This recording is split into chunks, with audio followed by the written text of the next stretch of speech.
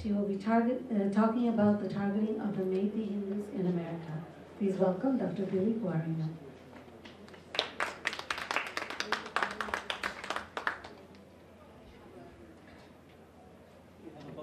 I have a slide, yes. Oh, sorry. I can start. Kurumjiri. Good evening, everyone.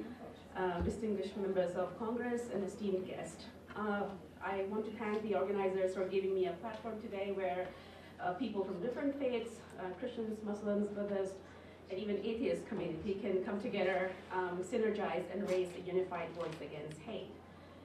Today, I speak on behalf of the underrepresented Meitei Hindu community who have become a quote-unquote micro-minority in the land of our own birth, which is Manipur.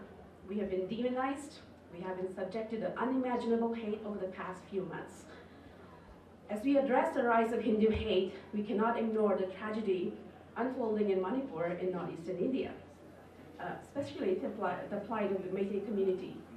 The slow genocide of the Meiteis is a stark reminder of the pervasive nature of discrimination, disinformation campaigns, and subjugation. In the 2001 census, Meitei Hindus comprised 62% of the population of Manipur. In 10 years, in 2011, the number plummeted to 41.39%, and for a relative comparison, Christians constitute about 41.29%, but in the media, there will always be this minority-majority discourse that one would see. And today, in 2024, if we go by the trend and extrapolate, the Meitei Hindu population could have reduced to another 20% in the last 10 years. The 2021 census has been delayed due to the COVID-19 pandemic. So over an extended duration, the Meitei populace has endured systemic marginalization, targeted acts of aggression, and deliberate efforts aimed at erasing our cultural identity. We have been pushed to the periphery of societal discourse, our voices silenced, and identities vilified. The territorial boundaries of Manipur has been encroached upon, our cultural legacy undermined, and our very existence jeopardized. The transgressions committed against the Meiteis cannot be dismissed as isolated occurrences. Rather, they epitomize a broader continuum of discrimination and subjugation entrenched within a societal framework and the overall rise of Hindu hate all over the world. The vilification of the Meitei populace represents a blatant infringement upon our fundamental human rights, casting a pall over our collective moral conscience. And I have an example here of 393 temples, including a 200-year-old Shiv Mandir, which has been destroyed. The destruction of Hindu temples represent a profound violation of religious freedom, which Teja also talked about, culture and heritage and human dignity. Throughout history, Hindu temples have served as sacred spaces for worship, community gatherings, and cultural celebrations.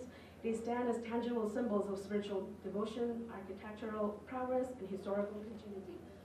To the next slide. So, if you see here, this was the temple, the Shiv temple that was vandalized. I wouldn't even call it vandalized. The whole thing was flattened, and you can see a symbolic beheading of Lord Shiv here. The Shiva Lingam was completely destroyed, and this is what is happening in Manipur right now. The desecration of these sacred sites have erased centuries of cultural and religious heritage.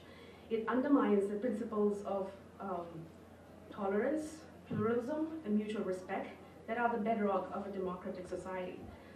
Some cases, apart from this, are the desecration of indigenous sacred sites in Manipur. So this is a Nag Mandir that has been destroyed. Indigenous sites at Mount Kaubru and Tangjung Hills. These are religious sites that could be comparable to, say, like Mount Kailash, where people, have pilgrimages every year. Also in Meitei culture, it is customary, as Tejalji has also pointed out, that where every household maintains a mandir, or a designated space of worship within its premises. And tragically, numerous Meitei houses have been burned and flattened.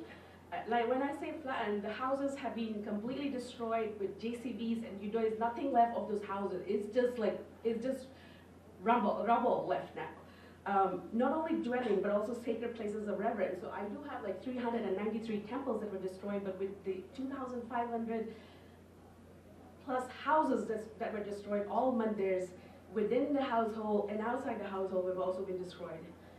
Today, we must unequivocally condemn the wanton destruction of sacred sites and places of worship and hold accountable those responsible for such egregious acts. We must stand in solidarity with the Hindu community, affirming their right, or our right, to worship freely and safeguarding our sacred spaces from harm. The gradual marginalization of the Meitei Hindus serve as a poignant reminder of the crucial need to confront hatred and intolerance in all their manifestations. And today, I appeal to everyone to stand in unwavering solidarity with the Meitei community. Help us amplify our voice and champion our cause for justice. Together, let us denounce the act of violence and discrimination and root out the vicious cycle of hate. We cannot lay claim to the ideals of justice and equity while overtly disregarding the plight of a marginalized Meitei Hindu community.